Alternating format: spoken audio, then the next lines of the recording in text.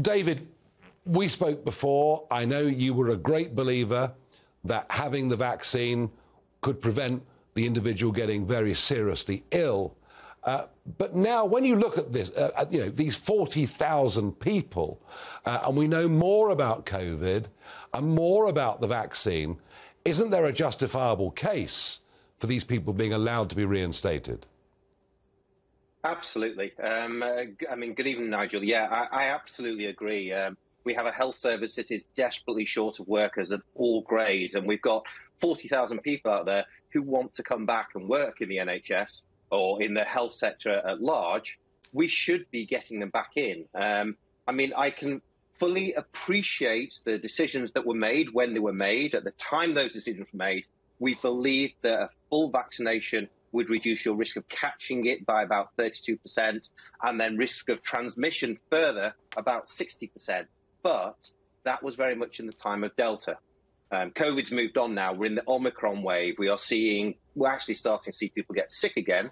But importantly, we now fully appreciate that the vaccine's main role is in protecting the person who wants it. And within our country, we have the right to make decisions about our own body. People can choose to smoke. People can choose to do other things that are harmful. If they choose not to get a vaccine, they should be entitled to it. And now we know that being vaccinated doesn't give us the same level of protection for transmission as with Omicrons, with Delta. We need to get these people back in the health service as quick as possible. Yeah, I mean, those arguments, David, and you and I discussed it at the time, was why in the end I chose not to get the booster, because I wasn't convinced that by having it, I couldn't catch it or pass it on. A quick thought, if I may. There is a growing voice out there that says, yes, OK, you can tell us that having the vaccine helps to protect us as individuals. But a growing voice out there saying that, cardiac arrests amongst young men are up by 80%. I mean, there have been side effects of this vaccine too, haven't there? Yes, there's no doubt that there have been side effects of the vaccine. The vaccine is causing myocarditis, that's inflammation of the heart muscle, in about 0.02% of adult males who get it under the age of 35. A very, very small proportion. But just to put that into perspective, COVID itself is causing exactly the same myocarditis in about 40 times greater risk from COVID as you get from the vaccine. And actually, a lot of these cardiac events, a lot of these cardiac arrests that we are hearing about are actually associated with catching COVID rather than the vaccine. And there has been a lot of misinformation that's been put out about it. That being said, at the moment, if you are fully vaccinated with your primary course and you are under the age of 50, your risk of catching COVID and getting severely unwell with it is sufficiently low that we're not recommending getting the booster.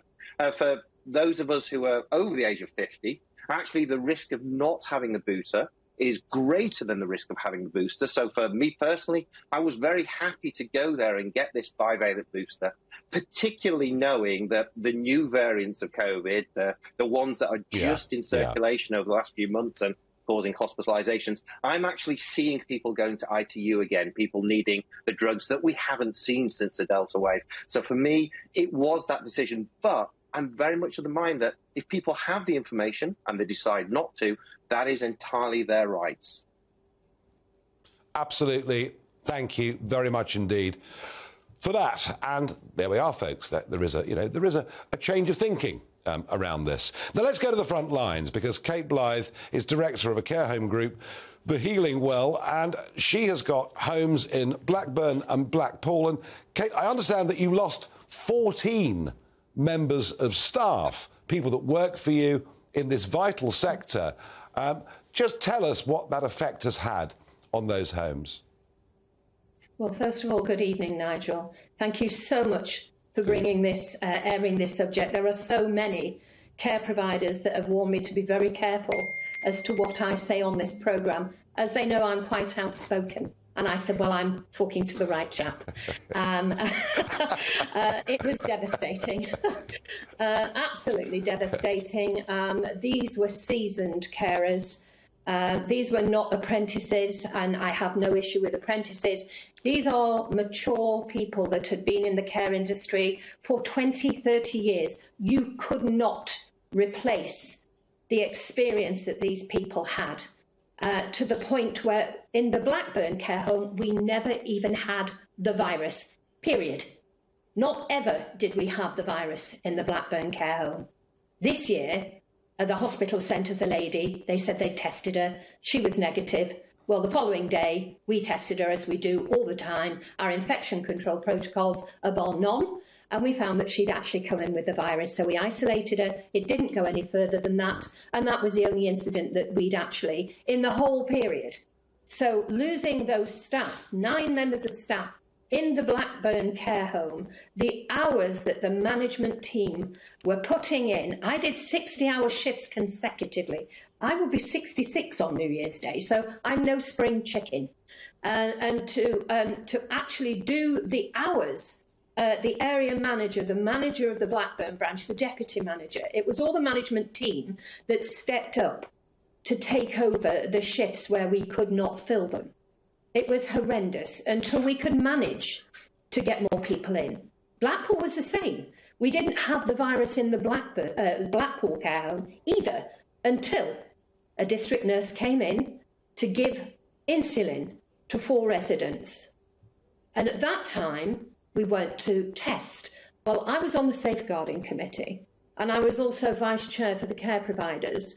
So consequently, I knew a lot of the people that I needed to contact.